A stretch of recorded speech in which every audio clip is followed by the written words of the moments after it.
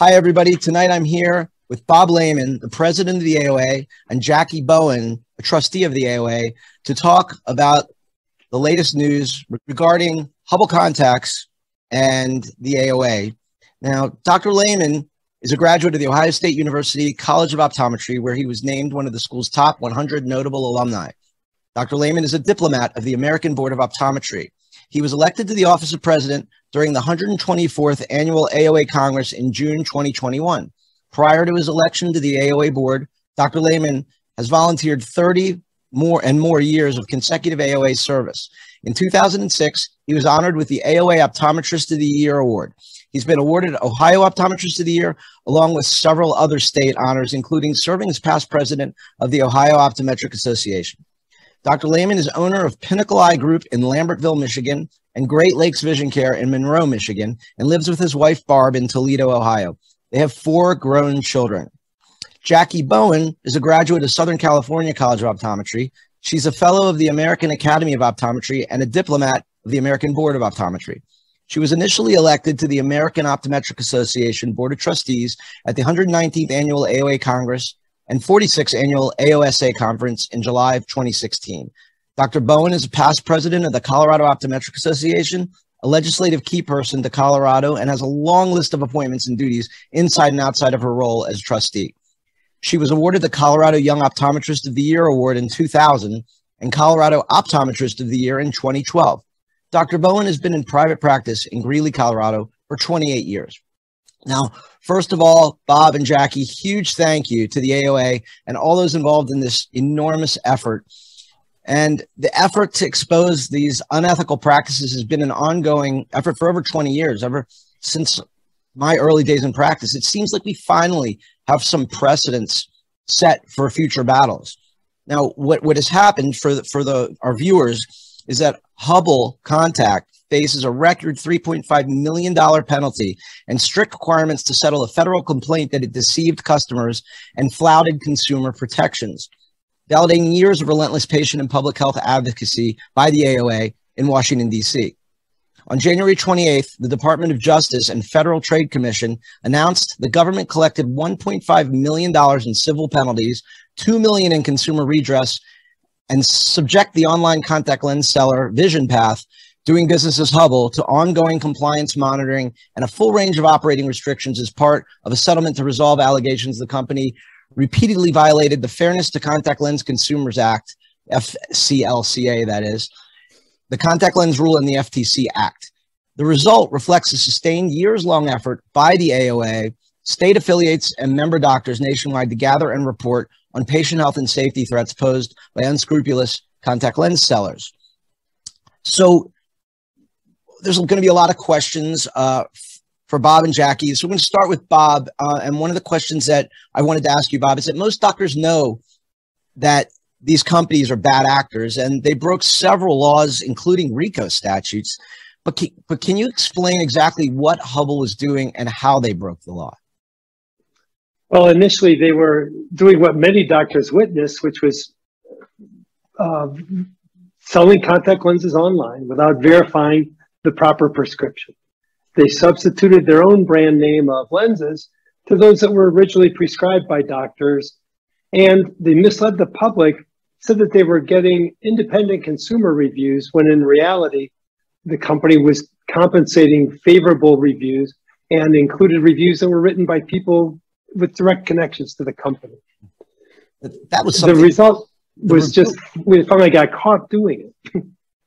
The review aspect was something that was new to me. I hadn't heard about that and even known about that. Was that something that was widely known? I don't think it was widely known, but we uncovered this as part of our evaluation and trying to get FTC's attention about these violations that were coming in from doctors that were reporting bad side effects from the patients wearing these lenses. Well, Jacquie, can you tell us a little bit about how the AOA became aware of problems with Hubble's business practices? Sure. Well, Hubble entered the marketplace back in 2016, and it sure didn't take long for practicing doctors to realize that there was a problem. So shortly after that, the AOA began hearing concerns from doctors regarding these contact lenses and their business practices. Most of us know what we're talking about, the garbled robocall messages that you couldn't understand anything. Not only were they substituting contact lens brands, but they were taking toric prescriptions and dispensing equivalent spheres. So they were altering the prescription itself significantly. And some messages would give you a phone number that you can call if you have questions. And when you call that number, you get an answering machine that would say, please, we'll get back to you. Please leave a message, we'll get back to you in 2 to 3 business days. Well, that far exceeds the 8-hour window that we know we have for verification. So doctors took notice and made those reports right away. Thank you. Bob, when did the AOA first raise concerns with government agencies related to Hubble's business practices? Well, very early on, they went into business in November of 2016, and right after they started, we got word of doctors noticing difficulty with patients wearing these lenses and complaints from doctors to our AOA resources saying there was a bad player in the marketplace. We met in December of 2016 with then chair of the FTC, Edith Ramirez, and she had no interest in the compliance issue of these companies following the rule of the FCLCA. She was more interested in all the paperwork burdens for doctors to make sure that we had a signed acknowledgement that each patient received their contact lens prescription from their doctor. She completely blew us off, basically. So from 2017 on, we were gathering complaints from doctors, going to the FTC. We finally reached out to the Department of Justice and Federal Trade Commission together to ask them to launch an investigation into Hubble. We even also reviewed this with the Postal Inspection Service because they're mailing them, breaking the law that way. So early on, we got the ball rolling, but it's a long game. It's a marathon with federal agencies. And we kind of felt like we're working uphill because the FTC really gave us the cold shoulder all the time. They put the onus on the doctor to make sure things were going smoothly. It's like giving a child a huge bag of candy and just say, just stop when you've had enough. You know, what Jackie, what kind of data and information did the AOA provide to the FTC regarding Hubble's business practices? So the AOA provided the FTC with dozens of doctor reports regarding the contact lens rule violations. We provided specific doctor reports of adverse events that our patients experienced from wearing these contact lenses that were not ever prescribed for them. For years, we've been concerned with the indecipherable robocalls, the verification calls initiated by Hubble. So we provided several recordings of the verification calls that we did not feel like we could understand, and had the opportunity to show that, you know, to some lawmakers. Regarding the call to action from Congress in a letter last December to the U.S. Comptroller General, 21 leading U.S. House members requested the Government Accountability Office to conduct a formal study examining the federal regulation of advertising practices for prescription medical devices. So the letter specifically noted contact lenses and cited the New York Times article that AOA collaborated with, detailing how Hubble had taken advantage of federal regulations. So lawmakers' concerns in the communication echoed many of the health and safety worries that the AOA has always had and always will have. Media and consumer advocacy groups had highlighted for years with DTC prescription medical devices. So we had a lot of data. We had a lot of information to share with the people that needed to hear it. Thank goodness for that. You know, you guys hung in there for a long time with this, and it seems from what we've learned so far that it must have been a very frustrating effort, especially when they didn't want to listen to you. So kudos to you. Bob, can you tell us about the call that 24 members of Congress participated on? Is that right? They were just trying to get the word to the Comptroller General that this was they're blatantly breaking the law and nobody was doing anything about it. So we went to our leaders in Congress that were supporters of the patient safety interests, trying to look out for the public, and they just tried to call the Hubble people out on the carpet to say, you can't keep doing this.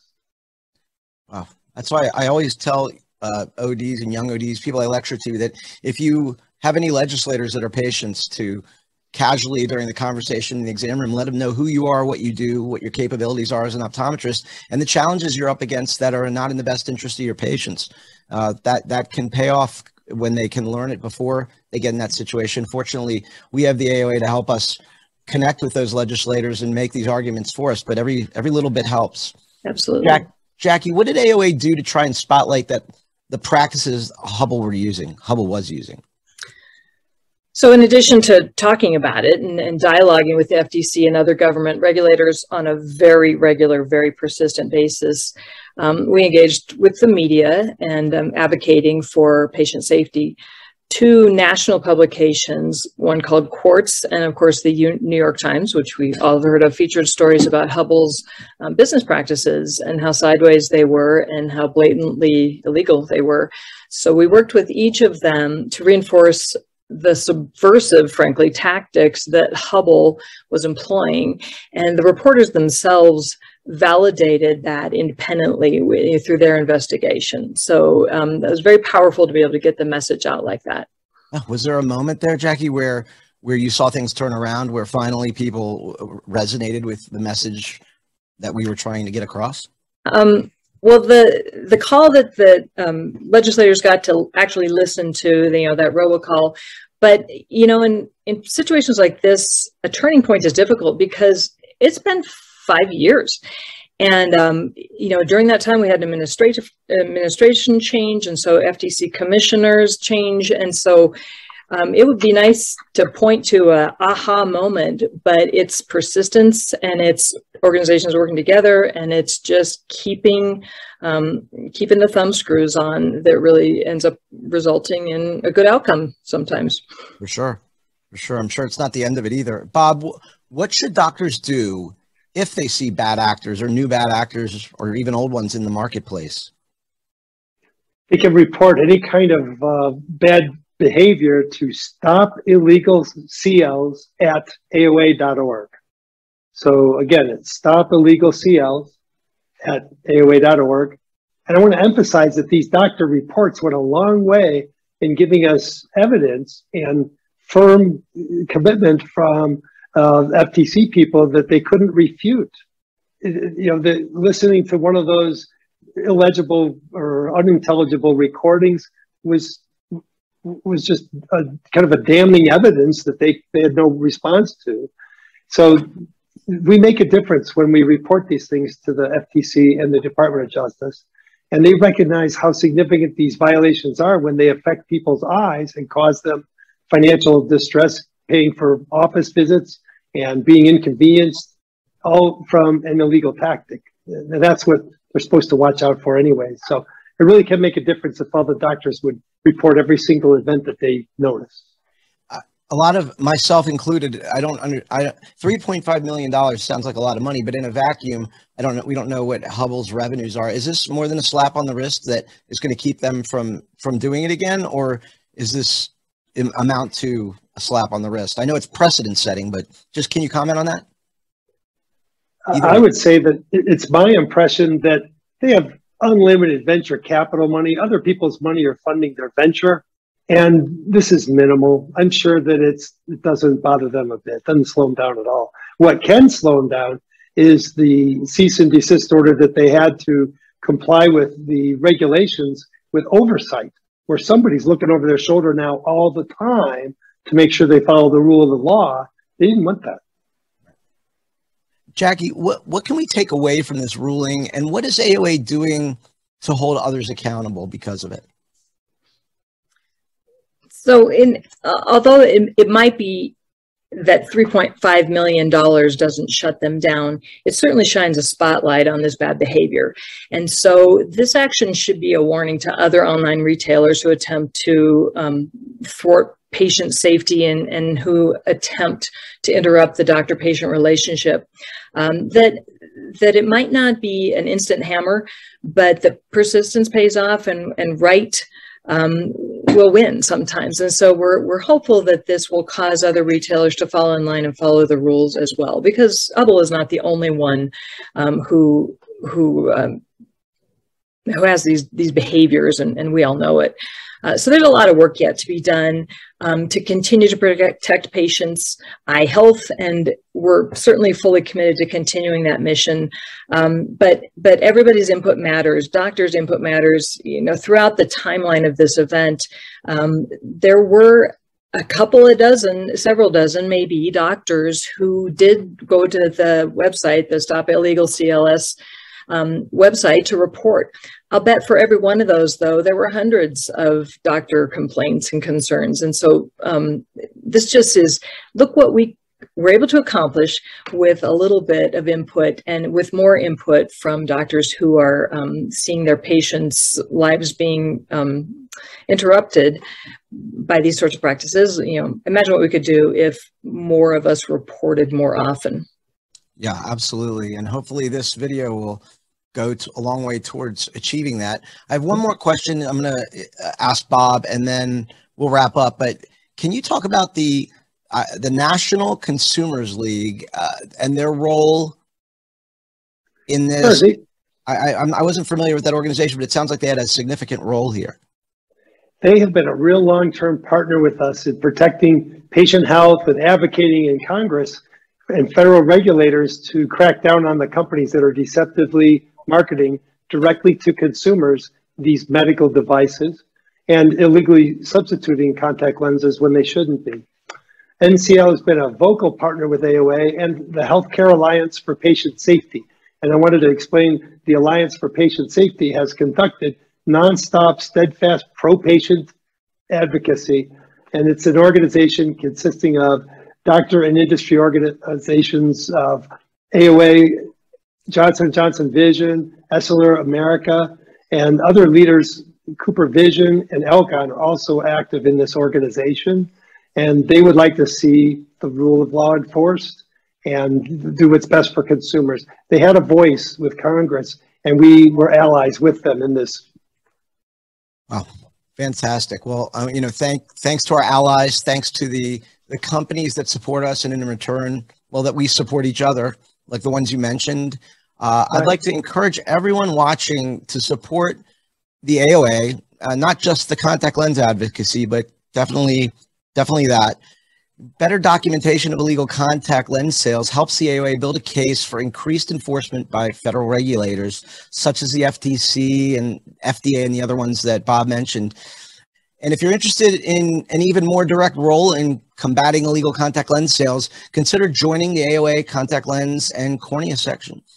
And I want to thank Bob and Jackie for taking the time out of their busy day to do this. I know you take a lot of time out of your busy life to do this, and we appreciate everything you do for the profession in terms of volunteering to do this, taking time away from your practices and your families, and we also appreciate everything the AOA does that they can't signal that they're doing, so that we get to the point where we actually make this kind of progress. So kudos to you, and thanks for all your hard work.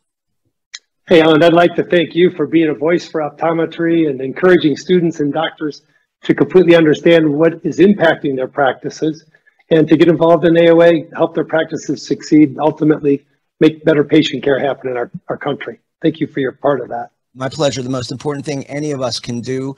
I always tell people when I wrap these talks up that if you're not the kind of person that contribute time, AOA needs money for these efforts. If you're not the kind of person that contributes money, contribute time, or if you can, do both. And let's help make our profession stronger that way. So thank you all, and have a great night. Thank you, Alan. Good night. Thanks for Good night. My pleasure.